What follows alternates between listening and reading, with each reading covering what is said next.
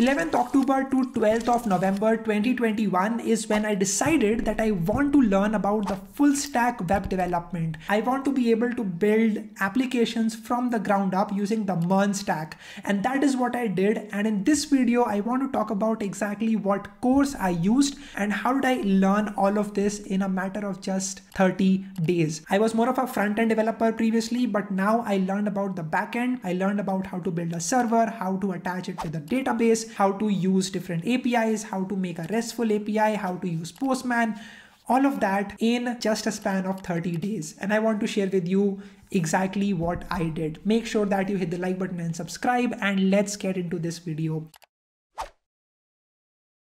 So, I could have gone with a free course and I could have learned everything for free. That is definitely true. But I realized that जिस तरह से मैं काम करता हूँ, अगर मैं कोई चीज़ में पे करूँगा, if I just buy like a simple course, I would be a lot more accountable.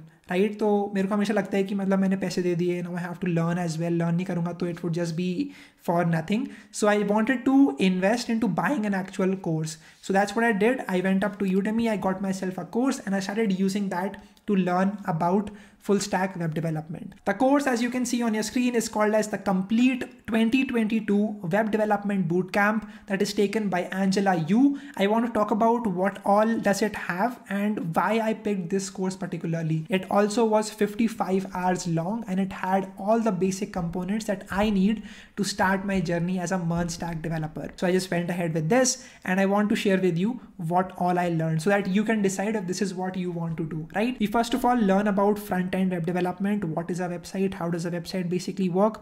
And that is the first module of this course. Then we get on to the actual front-end development, that is learning about HTML and how HTML basically works. So as you can see, we learned about the basic HTML boilerplate, HTML list, image elements, anchor tags and stuff like that, just the very basic stuff. I had experience about this, तो मैंने इसको 2x करके जल्दी देख लिया.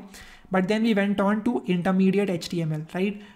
We learned about tables, as you can see, we learned about forms. The best part about this course was that she was building projects from the first module itself. So tiny projects using whatever we've learned in this module, we used to build at the very end. We learned about intermediate HTML, then we went into learning about how does CSS basically work. So we learn about basic CSS, inline, external, internal CSS. How do you debug your CSS code? I felt like this course was a little bit slow for me, so I fast forwarded a lot of parts of the course. That's why I was able to finish it in relatively less amount of time as well, right? Then we went on to learning about intermediate CSS. So we learned about favicons, we learned about HTML divs, what is the box model and how it works, which is really important if you're getting into CSS, and learning about grid model, flexbox and things like that. That is really important. Then we go on to learn about some very interesting and confusing aspects of CSS, which is positioning, relative positioning, static positioning. Then we go on to learn about fonts, and as you can see, it has some challenges as well that we went through, and that was just great for me to test out my ability, just to check कि मुझे कितना अच्छे से आता है, right? So this is definitely something good that I learned from this one course. Then we go on to learning about Bootstrap. अभी थोड़ा सा पुराना हो गया. Right now you have Bootstrap 6 coming out. So this is definitely a little bit old, but it still is great because you can learn about the basic fundamentals. We learned about Bootstrap by building an actual project, which was this one called as the Tin Dog. It was basically Tinder, but for dogs. That was a really interesting project that we built from the ground up with the help of Bootstrap. And this was great. We learned a lot about font awesome. We learned about buttons in CSS. Then we learn about intermediate CSS. So we learn about cards here. We learn about Z-index. We learn about media queries and stuff like that. So this was definitely an important aspect of this thing. Now there's just one issue with courses like these. What if you get stuck and don't know what to do next?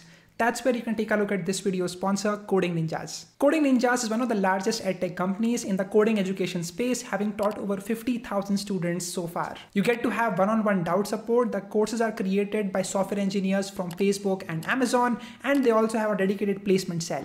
Now, Coding Ninjas is coming up with a scholarship test where you can get up to 100% scholarship on all of their courses. Everyone who enrolls for this test will get to have amazing benefits like a 1500 rupee coding interview preparation book for completely free. The test is on the 23rd and 24th of January, 9 p.m. If you miss the test on the 23rd, you can take it on the 24th on the same time. The test contains only 30 aptitude questions and you don't need to know how to code. You can check out the link in the description to sign up for this scholarship test. You can also use my code Ishan to get a 50% discount on the registration fees, which is only 100 rupees. So do take a look at this, and now let's get back to the video.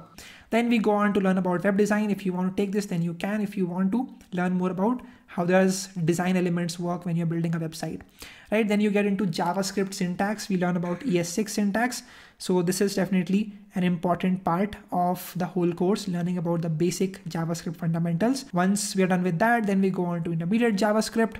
We learn about building basic projects, like we have the BMI calculator, and we also have the leap year challenge. If I give you a year, you should be able to tell me if that year is a leap year or not. We learn about for loops as well as while loops. And then at the end, we have this Fibonacci code challenge, which is also a really interesting thing. Now at the very end of every single module, you will find a tip from Angela type of a video in which she'll just be talking about some things that you should keep in mind when you're learning to code. After that, we learn about basic document object model and how it basically works. We learn about different selectors that you can use to pick certain elements in HTML with the help of JavaScript. After that, we learn about advanced JavaScript and DOM manipulation.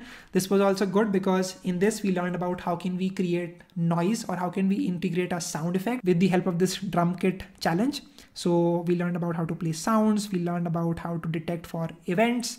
Whenever an event is executed, how can you react to that with the help of JavaScript? After that, we had jQuery, which I was not really sure about because jQuery is quite old. So I skipped on for jQuery. I went on to learn about the next part, which was the Simon game and the Unix command line. Now this is where you are done with the front-end development phase and you're now getting into the backend development part, right? And this was the more exciting part for me because, as I said previously, I had a lot of knowledge about all of these things previously itself, but I was unaware about backend development and how it all works. So we learned about NodeJS, learned about ExpressJS, as you can see, right? So it starts off with basic NodeJS. How does it basically work?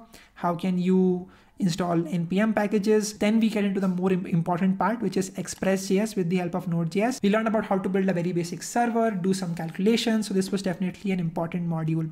Then we went on to APIs. This was another really important thing. We learned about how does JSON really work? How can you parse JSON? How can you use JSON.stringify? And then we learn about what are post requests and how can you use that. This was an interesting part because here we learned about how to use the MailChimp API to make a very simple newsletter subscribing website. So you can enter your email, you can enter your name, and you can click on submit. We use Bootstrap for the front end, and at the back end, we were able to retrieve all of the emails and your names with the help of the MailChimp API. That was a really interesting project that we made. After that, we learned about Git and GitHub and how it all works. This was another very important thing to do if you are building applications, if you are trying to share it with someone, or if you're trying to host it somewhere. Importantly, you should take a look at branching and merging and how it basically works. So she delves a lot deeper into this. As you can see, it's a 17-minute video. Then we go on to EJS. EJS is really important because here we can use HTML templates so that you don't need to build an HTML page from the ground up. You can use some templating. So this was really, really important. Then we go on to building our very own blog website on which we can write a blog, we can publish a blog, the blog will be visible, you can click on that, you can open up the blog and you can read it properly, and then you can also search for a blog. Okay, so that was definitely a great project that we built. It took a lot of time, as you can see, 2 hours 38 minutes, but it was definitely worth it because we learned so much from this one project itself.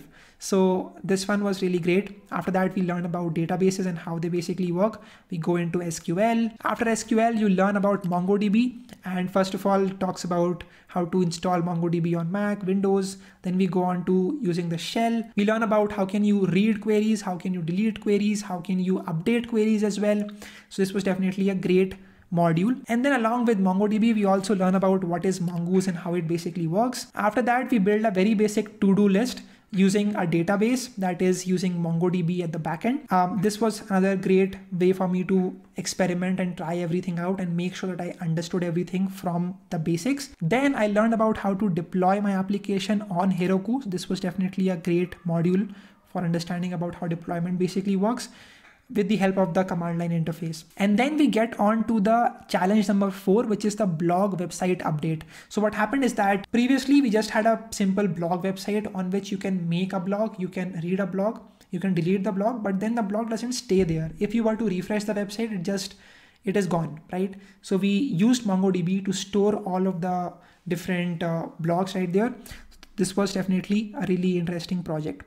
After that, we learned about how to build our very own RESTful APIs from scratch.